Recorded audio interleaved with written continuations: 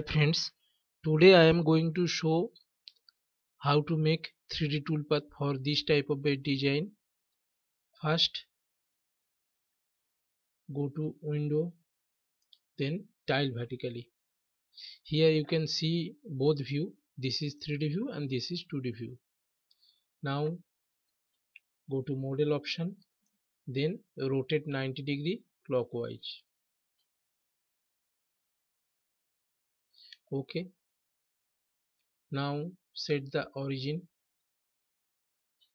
Here you can see the origin set as left position. Commonly we use this position for this type of cutting, so no need to change. Now go to assistant option and select this create vector boundary from relief. Here select relief layer, select. Now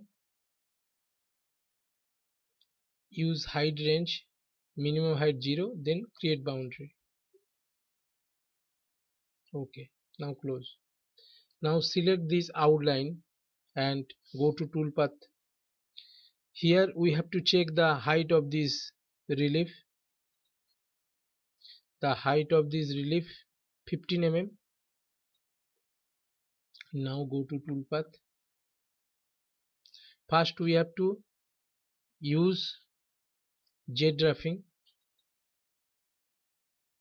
Selected vector, select 6 mm end mill, select. Here step down 5 mm, step over 40, feed rate 120, plunge rate 80. Okay.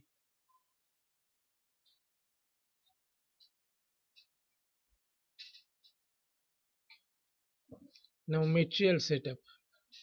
This type of bed design material 50 mm suppose.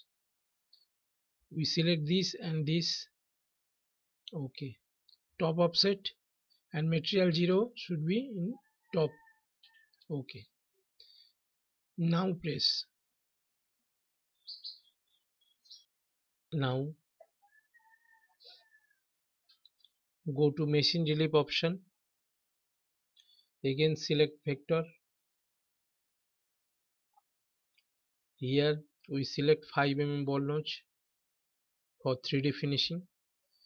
Go to edit option, step down 0.5, step over 10%, spindle 15,000, feed rate 120, plunge rate 80. Okay, select, press now. Z roughing and 3D finishing both program completed. Now we check simulation. First select Z roughing. Go to this option.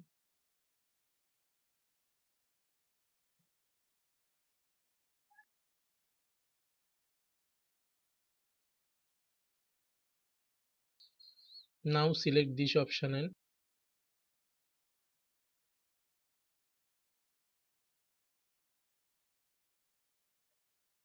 okay. Now you can see this is the output result with 5 mm ball notch. Thank you friends, best of luck.